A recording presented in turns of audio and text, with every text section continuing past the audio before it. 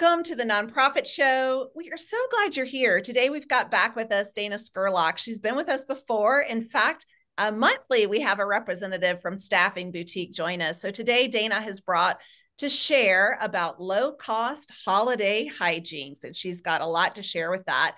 Julia Patrick is here, of course. She's the CEO of the American Nonprofit Academy. And I'm Jarrett Ransom, nonprofit nerd and CEO of the Raven Group, where I get to play day in and day out as the co-host because of our amazing sponsors. So thank you so much to our friends over at Bloomerang, American Nonprofit Academy, Fundraising Academy at National University, Nonprofit Thought Leader, Your Part-Time Controller, Staffing Boutique. Again, thank you so much, Dana. Also, Nonprofit Nerd and Nonprofit Tech Talk. These are the companies that have allowed us these amazing conversations. And if you missed any of them, we've got you covered. You can go ahead and scan the QR and still find us on broadcast and podcast platforms. So there's a lot to cover today, Dana, and thrilled to have you back. So for those of you watching and listening who may not have joined us before when Dana's on, Dana Scurlock, she's Director of Recruitment at Staffing Boutique. Welcome back to you. Thank you so much for having me, and happy holidays. The month of November went so quickly. I cannot believe that we're streamlining into towards the end of the year, but thanks for having me back. It's always a pleasure. Well, absolutely. You know, we've got a lot to cover, but I really love Staffing Boutique has really been with us from the very beginning, and you're going to share with us a lot of low-cost holiday hijinks, starting off with extra break time. And it says for shopping. Are we really giving our staff time to go shopping?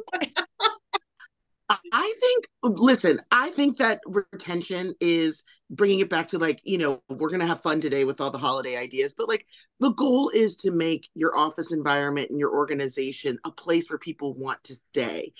The cost of rehiring is so astronomical in terms of whether it's you go through a staffing agency or just the time that it takes away from your other work to do recruiting. It's just very it takes away a lot of your resources. And so anything you can do to increase retention, including having a little fun during the holiday season and making your staff, alleviate some of the stress, I think is super helpful. So in brainstorming, we had just discussed one of my stressors when I worked in the office 5 days a week was when was I going to do my shopping for the holidays?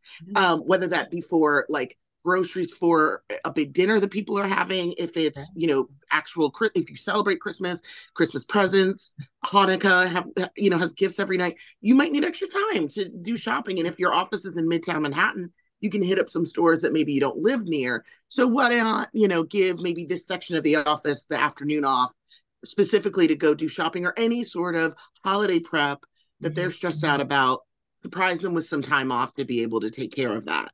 So I thought that was a fun, also they can go together, it increases camaraderie between the people that are working in the office together. So I think it would alleviate stress, but it's also a fun thing. And then it also increases friendships in the office, which all are going to help towards your bottom line. So it's a win-win. I think it's a win-win. I think it's an interesting idea too, because especially in the nonprofit sector where, this is a time where a lot of our organizations are increasing their service level. And frankly, there are a lot more women. And so these are women at home that are I don't want to use the word required, but they're the stewards of those holiday gatherings and family events. And so often on top of everything else, they're having to conduct the cooking and the entertaining. And so I like this idea a lot. It's something I really wouldn't have thought of. So thank you. Yeah. I mean, it's from the White House down. It's like Dr. Joe Biden just put out the Christmas house, the White House dress up for Christmas. And it looks like it took weeks of orchestrating, and it's always the first lady's job to do it. So you're absolutely right. That's true. It's on women in the household to steward that stuff. So yeah. Well, this one might be the jackpot of winners, pun intended, but internal lottery tickets winner being announced at the staff party. What's this been going over? Yeah. I think I've been in offices before where there were cash gifts, where there were special bonuses and things like that.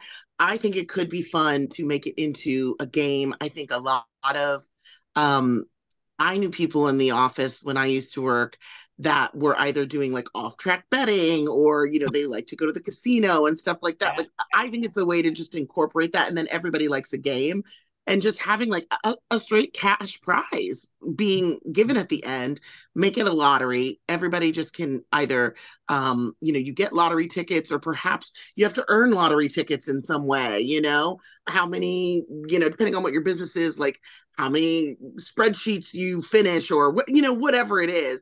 And then at the end, at the staff party, somebody takes home $1,000. That person's going to be very, very happy. Or maybe have multiple winners, like they split up the $1,000. The first winner gets 100, and then the next one gets 400, and then somebody gets 500, or something. And then for $1,000 from your business or your organization, you've got this exciting thing that the staff is talking about. It creates excitement in the office, enthusiasm, hopefully. And also at the end, like everybody likes cold hard cash. So I think that it's just something that's like fun and would really, really make some people happy, especially during the holiday season.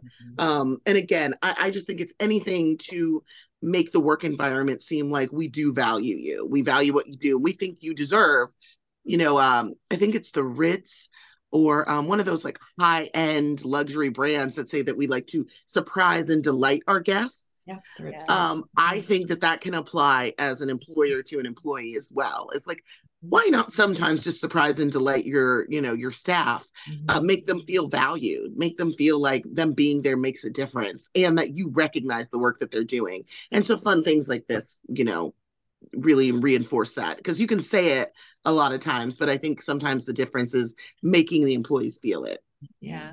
Well, and I think truly, Dana, like everyone loves a good, friendly competition, right? Especially among colleagues. And that could provide so much. You mentioned cold hard cash. Absolutely. Who doesn't love that? And there could be so many other opportunities. Another day off to go shopping or, that covered parking lot, which out here in the heat and the sun, that is a covered gift I know that we're looking at. Now, this one I was drawn to, and it is about hosting a holiday choir or having live music at the office. I would be mesmerized, I think, if this happened. I loved this idea. So obviously I love music. I'm a performer and a singer. So selfishly, it's partly like my interest. However, I will say I did this pop-up shop several years ago at the holiday season downtown. They hired, staff for it as an extra project. And they had a live choir singing like carols, and everyone in line was so just like you said, mesmerized, just hearing live music. It changes our brain waves. Getting to hear music, whether it's recorded or live. If it's live, you're getting the vibrations through your body too. It's really good for you health-wise. So to have some like holiday music singing in the back while you're working, you can go watch or, in that part of the office, the people that are nearby are sort of getting it. I think it could be really fun and something different. Or instrumental music, like if you hired classical, musicians to come in and play holiday music, like I would really enjoy that as an employee. I think there's a lot of people that would unexpectedly enjoy it as well. And it's certainly festive. That's my big thing. It's like, if it's the holiday season, it's snowing outside, it's cold, let's liven it up and make it festive inside, Dana, I have to add, when I saw this, again, I was mesmerized, and it made me think about a local organization here. In fact, it was our local Alliance of Nonprofits. During Giving Tuesday, not this year, but a previous year, they partnered with a local animal shelter that had a litter of puppies, and they were bringing the litter of puppies around to nonprofits at that time. You remember that, Julia? And that is great. There's so many great creative opportunities, and I know that's not really festive for the holidays, but this makes me think, how can we bring in this holiday hijinks into all time of the year, right? Yeah. Oh, no, you're totally right. I mean, research shows, getting to pet animals and play with animals, it de-stresses people, it lowers your blood pressure.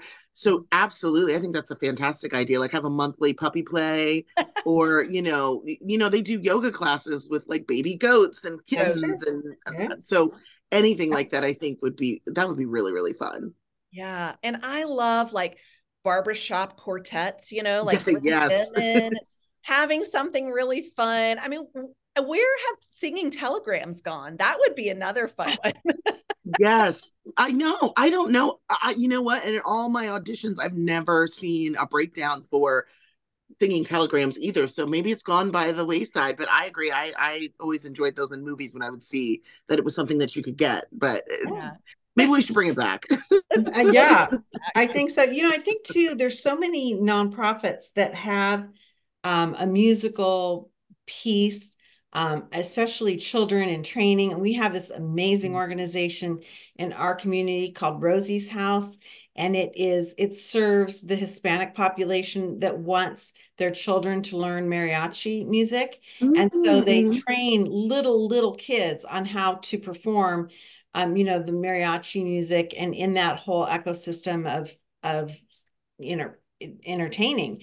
And I mean, so I think groups like that are looking for opportunities where they can go out and showcase their talent of their kids or their group, if you will, in a with a low threshold. It's not like, Yeah. bring out Symphony Hall and doing it. I mean, it's something, more accessible and Mhm. easier to manage. So I think there's got to be a nonprofit collaboration here for our Yeah. organizations. Yeah. Oh, That's that's a great lovely idea. though. Well, Yeah. and I think that the music ties in with this one we're going to talk about is, the cookie exchange. So how do we bring back that old-fashioned cookie exchange? Or perhaps I can imagine having the music in and a decorating party at the same time. I Um, completely agree. yeah, talk to us about this.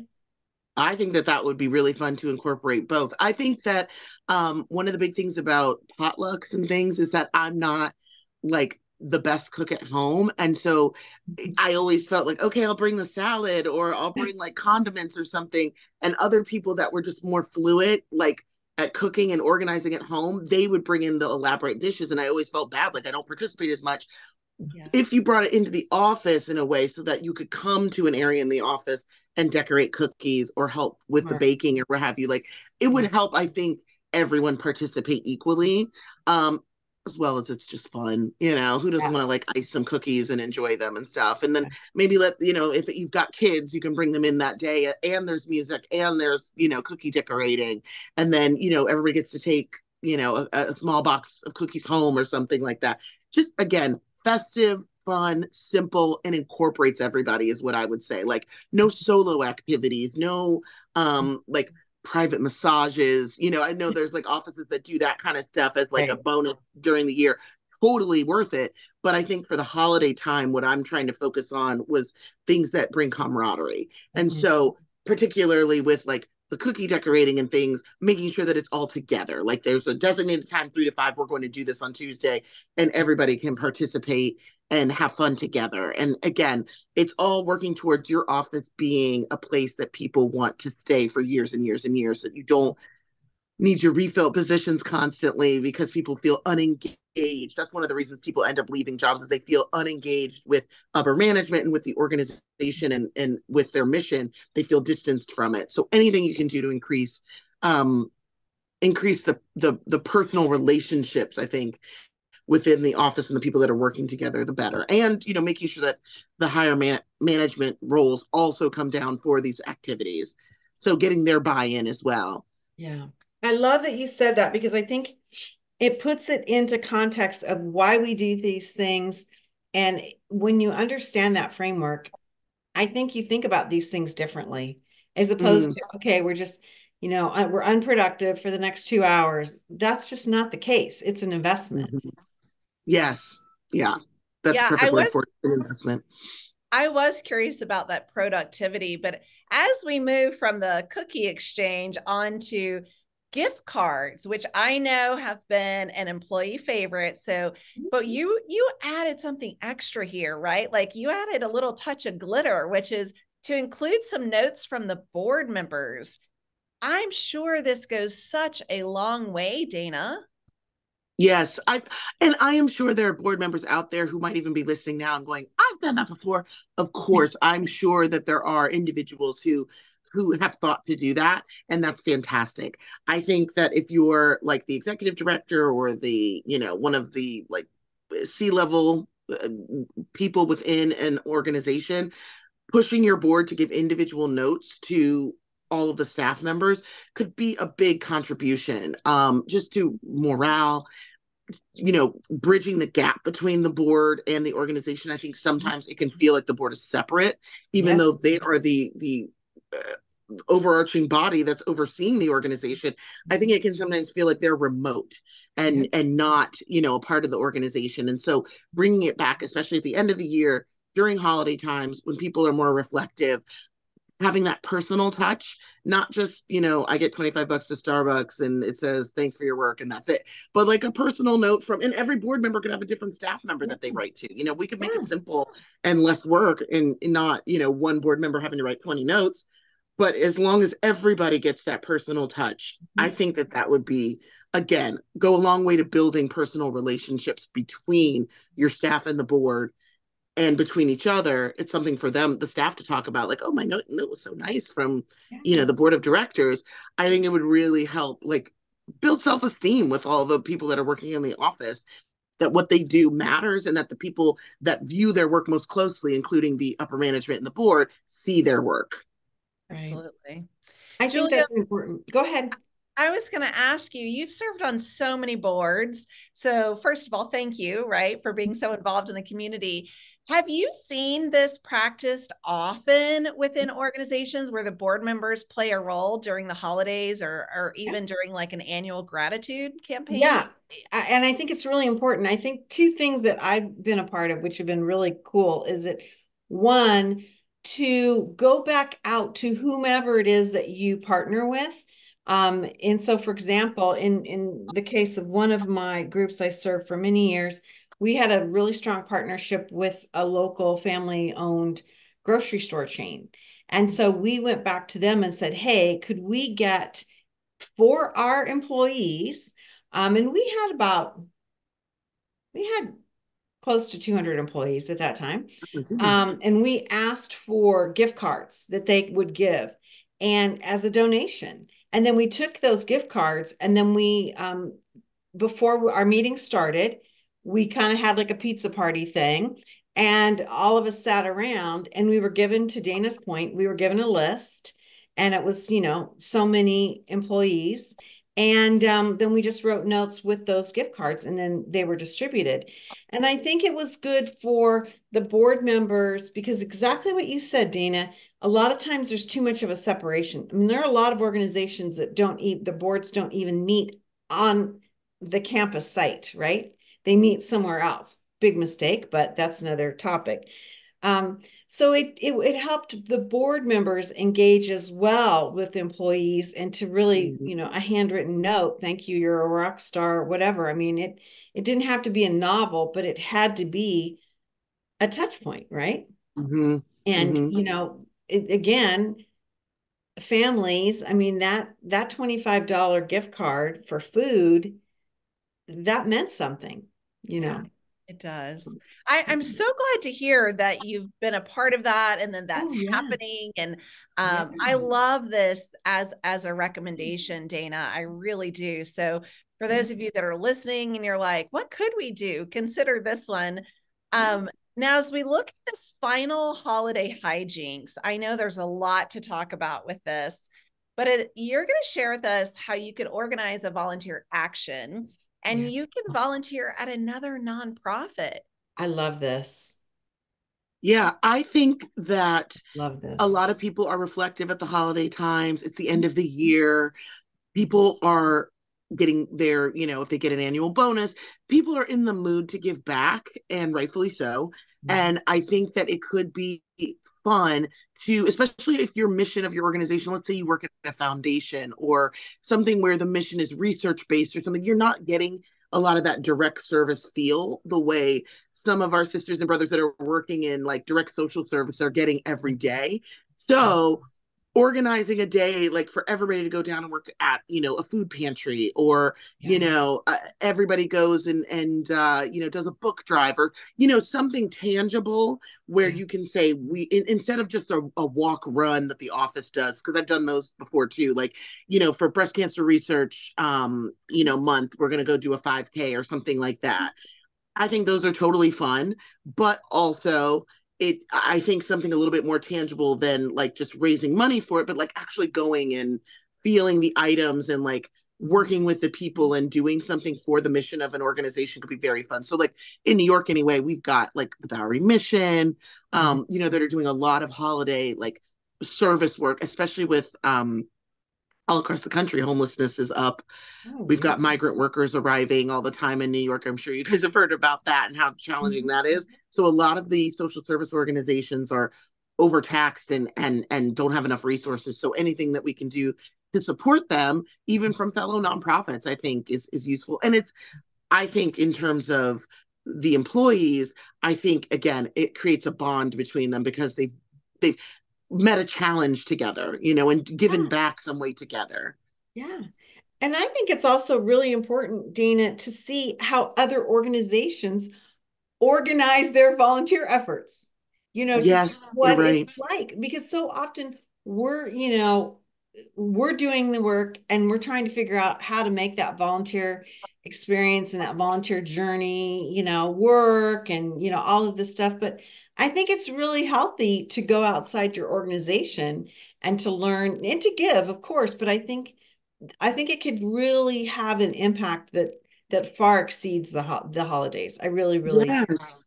and so I think it's a cool idea. And I think it's shocking that we don't think of this enough in the nonprofit sector. I mean, Right. how Well, have you seen this? again, this is something we can do any time of the year, Yeah. and not necessarily only in December or only during a holiday month. But Dana, this begs the question, right? And I kind of mentioned it before. How does leadership, maybe even board and executive leadership, like count this into their productivity, right? Like, should we Yeah. plan for Yeah. a like lesser work? And I don't mean lesser by mean of No, but importance, right? But like, how do we fit this in? And then also, how many of these hijinks do you recommend we take on? That's a good good question. question. Because I totally understand. That's like we just presented everybody with a slew of ideas, and it's kind of like they're like, we have things we have to get done. How can we do all of those? I would say pick like two Mhm. major ones that you think would really work for your staff's personality, and see how they go. I think just doing one, it could be a flop, and then you think it doesn't work. But if you do two, that's a good beta test of like Interesting. that you gave it a Right. good college try. But I think that it's worth it, even if the productivity for the day goes down, because obviously people are distracted and doing other things. It will be more than made up for in the personal value you get from everybody doing an activity together and having an experience together in the office. I Sure. think that that's where it's going to pay off, because I think that when you have like a deadline and then you're going to get to have fun, people tend to get their work done much more quickly than if they had all day, because they stretch it out over the course of the day. But if I know, let's say it's summer Friday and I know I'm getting off at 2, I make sure everything's done. So I think that managers also would be surprised how much the productivity increases around these events, before and after the event, that it's not going to be a detriment to the tasks that are required. Also, we're lucky nonprofits fiscal year ends in June rather than in December. So, True. the rush to the bottom line of like year end, Yeah. may not be there as much for certain organizations. And so they can, to me, account for a little fun and a little silliness, and maybe some lightened productivity for a few days, around the holidays. I also know a lot of organizations that are just simply closed for 2 weeks. They do like really giving the staff some time off. I think it depends on what your mission is, if you can do that. Mhm. And I think that that's also great, providing like a work-life balance. I also think you can incorporate some activities like this in addition to the time off. That's going to do both. So we value your time and we want you to have rest time and be off work and have a good work life balance. also, we don't want you to feel isolated and alone for 2 weeks during the holiday season. We want to make it so that you want to come back in January and you really enjoy the people you work with, and you have, you know, common goals, and that you've experienced something together. And so I think that it's great to incorporate them no matter what your holiday is looking like. You can do these activities earlier in the month and then still kind of have your week long or 2 week closure. Um, and I think that it all works out in the end. People work better as a team. People are able to recognize each other's humanity and each other's like empathy. If you work on a project together, or you volunteer together, I think you can see your coworkers in a whole new light too, seeing them, you know, selflessly help someone else. And I think that that's going to lead to better productivity in the new year. I love I that. love And you're that. so right. You set a deadline. People tend to work, you know, towards that deadline. And if they know we have half a day off on this Wednesday to, you know, we're being allowed to go shopping or whatever, we're going to really hustle, you know, through our deadlines or get to our deadlines. And really, all of this is in fun and to create that sense of community so that we can retain our talent, our staff. It is so important. That's ultimately the goal, is retention. I don't think anything takes away from productivity as much as losing staff. And so Good it's point. worth it to have, you know, I think to get Yeah. somebody up and running, especially a higher level mid management and up position, it really Right. takes 6 months to a year before they even have enough experience in the role to start producing. So every time you lose somebody, you're losing another 6 months to a year. So what's one afternoon at the holiday time in comparison to that? It's not a foolproof system. Obviously, you know, life happens and people leave jobs for other reasons. But my goodness, I think most organizations would agree retention is really something we've got to work on. Development jobs, the average shelf life is 1.5 years to 2 years. Yeah. Terrible. Something's got to give, you know, because I don't know how nonprofits can sustain that for much longer. So how do we keep people engaged? How do we keep them in wanting to stay and committed to the organization that they're at? Yeah. Very Amazing. valid point. Well, I hope that many of you will take on some of these hijinks. I love the volunteer action at another nonprofit. Dana, you've brought so many great insights and ideas. And again, just so appreciative. And for those of you watching and listening, if you haven't met our rock star Dana yet, you should definitely look into Dana Scurlock, Director of Recruitment at Staffing Boutique. Check out their website, staffingboutique.org. They've been amazing supporters here of the nonprofit show. And we either have Dana or Katie joining us once a month. And just so grateful to have your support, Dana. Julia Patrick is, you know, always here. So glad to always here. But then I say that, and you're going to be gone a few days with another commitment. So I guess, you know, I'll do my best to hold down the fort. But you all know when the cat's away, the mice tend to play. I'm going to be addressing the Credit Union Executive Society next week in Maui. So if you're part of Ooh. that or whatever, we'd love to meet you and chat. It's really interesting. I've been asked to come and talk to them about how to recruit and retain next gen board members. You know, the average board member of a credit union, which is a nonprofit in North America, is pushing 80 years old. And Wow. so, you know, they are desperate to get this younger next gen blood in. And so it's going to be a lot of fun. It's a topic that I'm passionate about. And so I will be doing that. So I won't be, you know, playing, I'll be working. But for me, this is like playing because I just love this topic. So, but yeah, if you're part of that group, I can't wait to meet you. Yeah, well, pack your sunscreen because you might find yourself walking the beaches on a break, you know, just by chance. But thank you so much to our amazing sponsors that allow us these conversations like the one we just had here with Dana. You know, I love this conversation, the holiday hijinks, because all of this again, right, is to reiterate maintaining your staff and keeping that culture of connectivity. And so we have a lot of fun thanks to our sponsors. So a shout out of gratitude to Bloomerang, American Nonprofit Academy, Fundraising Academy at National University, nonprofit thought leader, your part-time controller, staffing boutique, nonprofit nerd, as well as nonprofit tech talk. So thank you so very much. You know, day in and day out, these conversations really do help to elevate our communities, elevate our sector, elevate our staff. And if we ever need to elevate our staff, we know who to call, and it's always Staffing Boutique. So thank you, Dana. Appreciate you. Always a pleasure speaking with you guys. Thank you so much. It's been a lot of fun. Hey, everybody, as we like to end every episode of the Nonprofit Show, and it's interesting, ladies, we say this a lot, but it means something different every time I say it. And the message is to stay well so you can do well. We'll see you back here tomorrow, everyone. Thank you, ladies.